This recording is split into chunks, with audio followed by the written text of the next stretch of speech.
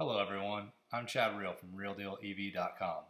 Today we're going to be going over how to install an instrument cluster. We're going to start up in the front of the Tesla Model S. This is a P85D, so it has the motor in the front, as you can see by the front design here. And so we're going to start out by removing these side plastic pieces. You're just going to move that little rubber grommet around and pull it right out. Some of these clips I've taken in and out of my car numerous times, so yours might be a little bit harder. These clip in just fine, but those three pieces are all you need to do to be able to access this frunk area with the carpeted area. So you're going to pull out the carpet, which is going to expose two 13mm bolts towards the top of the frunk. After you remove those two 13mm bolts, there's two 8mm bolts that are towards the front of the car. You'll remove those. After you have those four bolts removed, that's the only thing that holds that frunk plastic pan into the front of the car.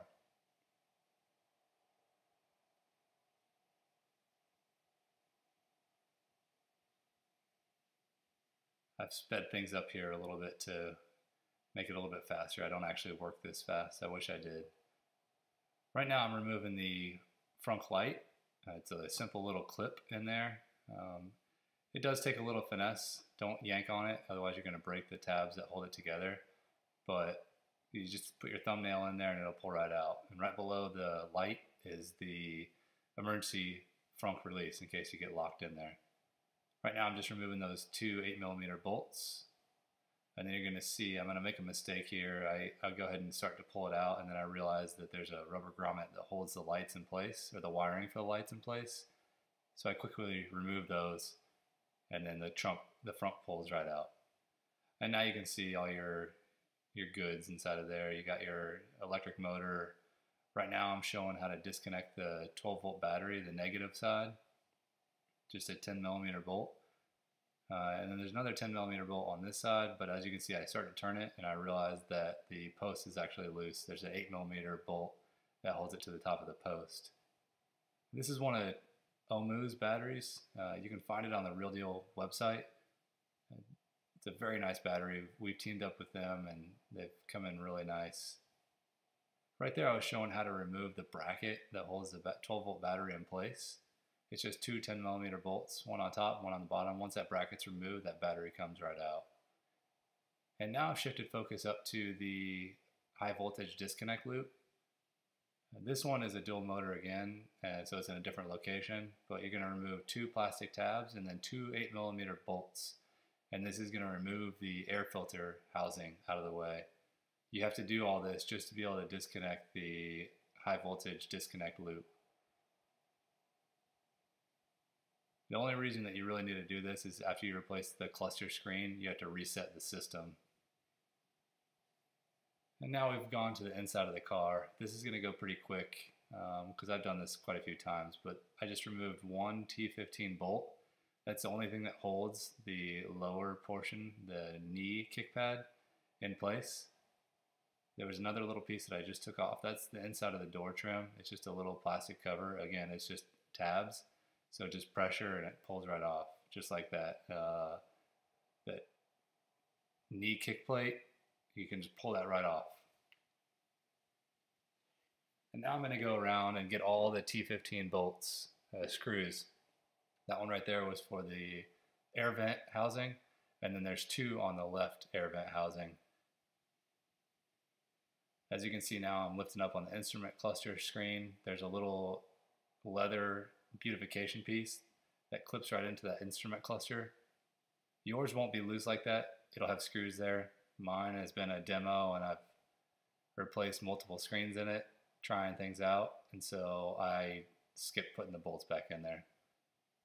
Right now you're going to remove this little plastic cover, which is going to expose two T15 screws again. This one I always use with a screwdriver or a T15 screwdriver because it's hard to get a drill in there. This here is the air wedge that works out really well.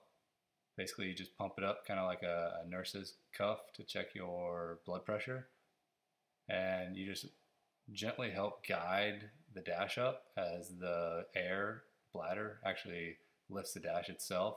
You're just there to help make sure some of those clips come undone. If you're putting a lot of air into it and it's not moving, stop and redo it. Now this gives you access to the top T15 bolts.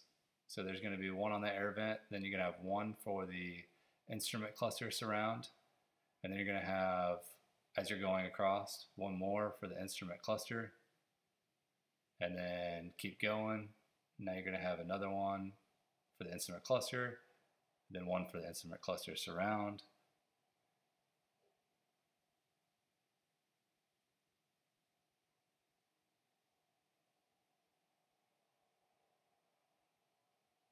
And I must have removed the screw for the top of the other air vent. This one's fairly hard to pull off. Make sure you just use good pressure. I wouldn't put any tools in there. Now I'm pointing out the 4 screws that would normally hold on the instrument cluster. I've already taken off the top 2 just a second ago. Now you remove the bottom 2 and the instrument cluster is ready to slide out. From here you're going to remove the 2 clips. One of them is just a push button clip with a rotating tab on it for the larger clip, and then for the smaller one it looks kind of like a coax cable. It's just a small little push button clip, and that's it. You got your instrument cluster out, and normally there's a little cover that goes on the back of mine, but like I said, it's kind of a demo and gets used quite a bit. Alright, so now we're going to go inside, and I'm going to show you here how to remove the ribbon cable. That white piece of plastic there will not come out on yours. Mine's broken. You just lift up on that and then pull the ribbon cable out. And just like I just did there, there's another black one for the other ribbon cable. You just lift that tab up and the ribbon cable comes right out. That there's the cover. I was just showing you that normally yours is going to have that cover over the back. Now you're going to remove these T10 screws. There's quite a few of them. I think there's probably 8. There's one tricky one that stays underneath that ribbon cable. And then after that, you can pull the driver board right out. Now you're only going to have one screw that actually holds the instrument cluster to the housing itself. And after you have that removed, then your cluster's out.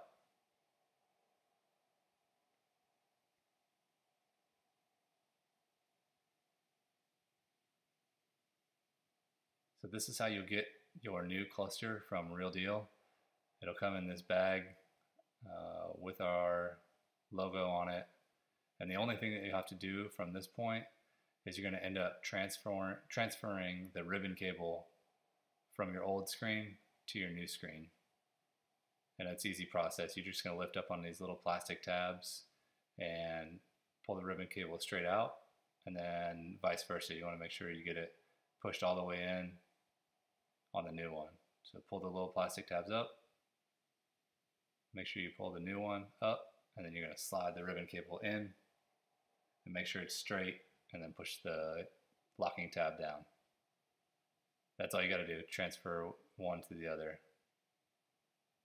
I was trying to be really careful with that screen because that's actually another good screen. I was just doing this one for demonstration purposes. So now you're going to feed the ribbon cables through the slot in the housing. You're going to attach the one T10 screw. That's all that holds the screen to the casing at this particular point.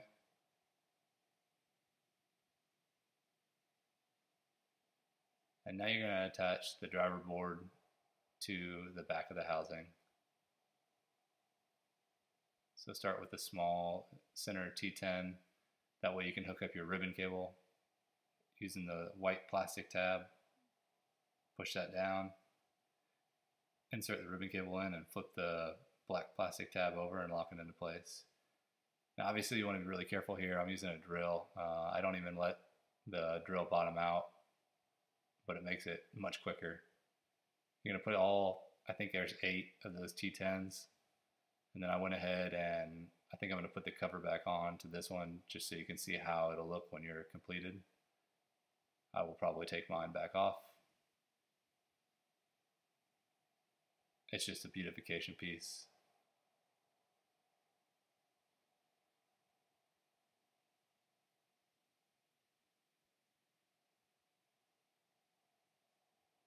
And that's it.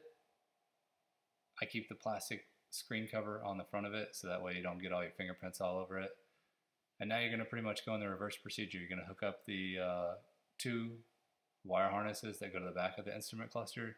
You're going to hear them both click into place. That way you know that you got them locked in. The one coax cable will just click in and the other one will have that little rocker arm. From this point, you're going to put all your T15s in. So you're going to have 4 that are going to go into each corner of the instrument cluster.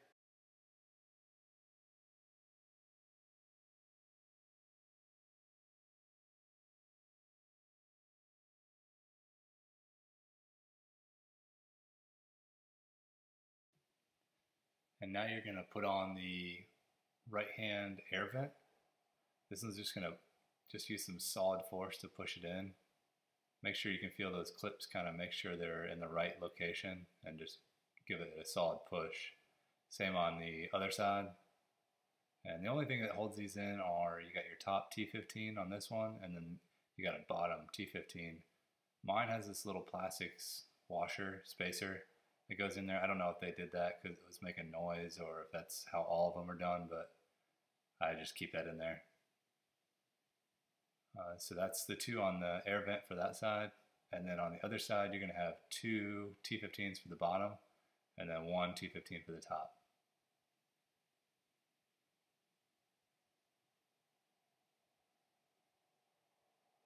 Now at this point, I went ahead and took off the clear plastic cover that comes on all the new instrument cluster screens. I struggled with it for a little bit, but I ended up getting it off there. Now it's like brand new. So at this point, I put the instrument cluster surround in. There's going to be 4 T15s again that hold this in place. Again, I kind of cheated on the last one. I only had 2 in the top. But there's a total of 4 that goes around the whole thing. That's that beautification piece that I just slid out of the way. That's actually going to just clip right into the instrument cluster surround.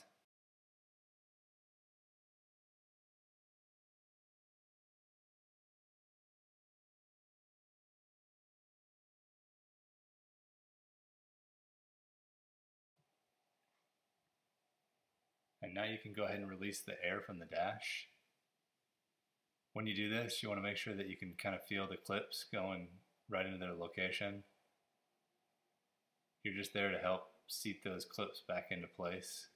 You're going to want to lift out a little bit on the left-hand side on the door where there's a little tab that goes over there. It'll get caught up on the top of depends on how high you take it up, the dash itself. I wouldn't go very high with it, but you're going to want to pull that out a little bit to help make sure the dash goes down in its original location.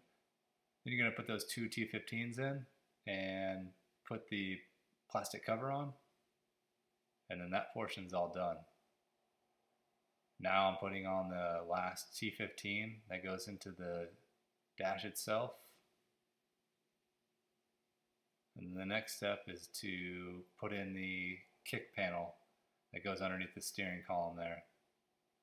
The only thing that holds this one in is the clips, and then there's 1 T15. And after you get that on, you're pretty much done. So that's pretty much the easiest way that I know how to replace the instrument cluster screen. Now keep in mind, when you replace your screen, one of the things that you're going to have to do is reset that high voltage battery system. I know it's a pain, it's an extra step that you got to do, but I've tried to do it without disconnecting that high voltage, and the screen will just be black. It will never boot up. So you got to actually reboot the system through that high voltage disconnect to be able to get the screen to work. So if you ever put it in and it doesn't work, and you didn't disconnect the high voltage, that's your problem. Last thing I'm doing is just making sure this is fully seated in the location. This is probably one of the hardest pieces to get in because you got to make sure that all the clips align, and it's a big piece that probably has 8 total clips. So once those clips are in place, that's pretty much it. You're going to wrap everything up and you have successfully replaced your instrument cluster. So go visit us at realdealev.com, and thanks for watching.